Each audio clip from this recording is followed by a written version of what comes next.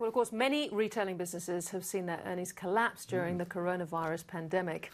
But well-known furniture and homewares business Nick Scali Furniture has benefited from a renovation boom, actually enjoying a 70% lift in sales compared to the same time last year.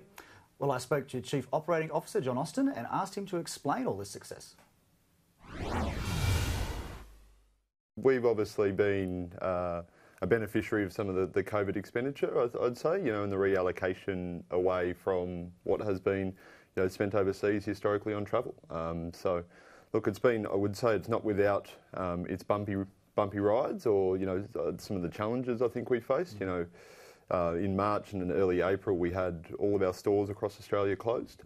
So, look, I think it's been a ride, but absolutely there's been a reallocation of expenditure, and I don't think that's going to change anytime soon, primarily because we still have restrictions. Just in terms of the online presence that you had to roll out, I imagine, fairly quickly in March, April. Yeah, did you have to engage outside providers to do that, I imagine? Look, we'd done a lot of preparatory work prior to, I guess, COVID heating up. But, once it really started to hit, and we obviously did shut our stores across the country, we as the kind of executive team and really all the team members in kind of head office really banded together and said, what are we going to do? And on the back of what are we going to do, it was, we had this project already kind of bubbling along, but it was really all systems go from our perspective. And we drove a tremendous result, launching, in the space of a couple of weeks, getting out there and meeting what we knew was market demand. So roughly what share of sales now would be online versus in the store? Look, we obviously have.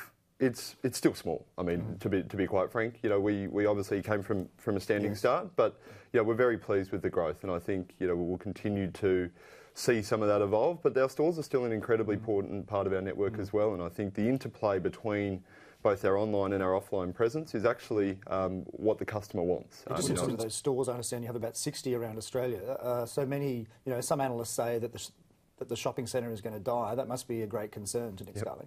Well, I don't think it's going to die. My view is that it's going to change the way that we interact with them and the role that they play in the purchasing experience. I absolutely think there's still an important part of that. And look, we're not sitting here saying when we won't roll out stores. I think it's quite the opposite, actually.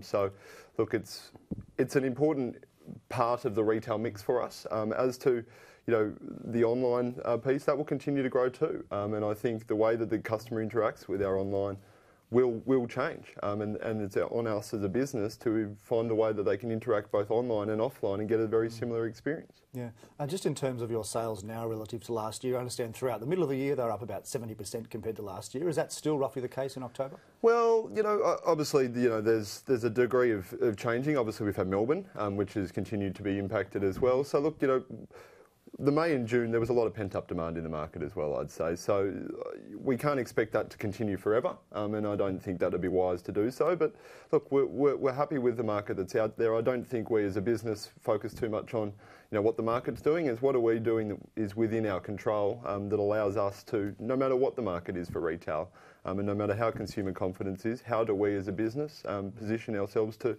ultimately succeed over a long period of time? Well, just in terms of your media strategy, historically you've put a lot of your effort into TV advertisements. Is that going to continue going forward? Yeah, we've obviously been a long supporter of TV, and I don't expect that to stop anytime soon. It's an important part of our marketing mix, and it will continue to be so.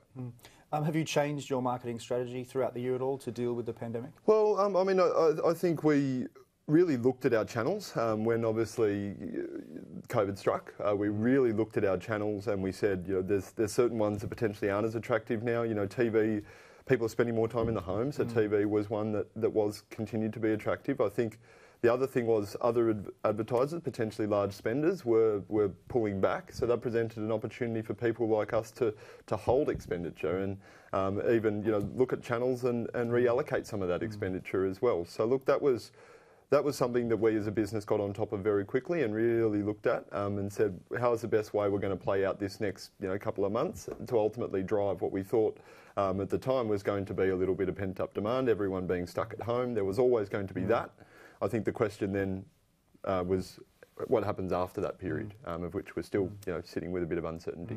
Well, presumably people also looking their computers more throughout the pandemic and their phones. Have you increased your spending on social media advertising as well? Yeah, I mean, obviously it's an important part to access the consumers. I think in this particular environment, the thing that does impact, I guess, digital channels more generally is the appetite for, or the small, I guess, startup players that are really digital first, and they've expanded their expenditure online as well. So I'd say that whilst there is always a way we're going to access our customer online, we actually need to use traditional media and I guess digital media in a combination to be able to actually win what we think is our customer. Okay, John Austin, thanks for your time. Thanks very much.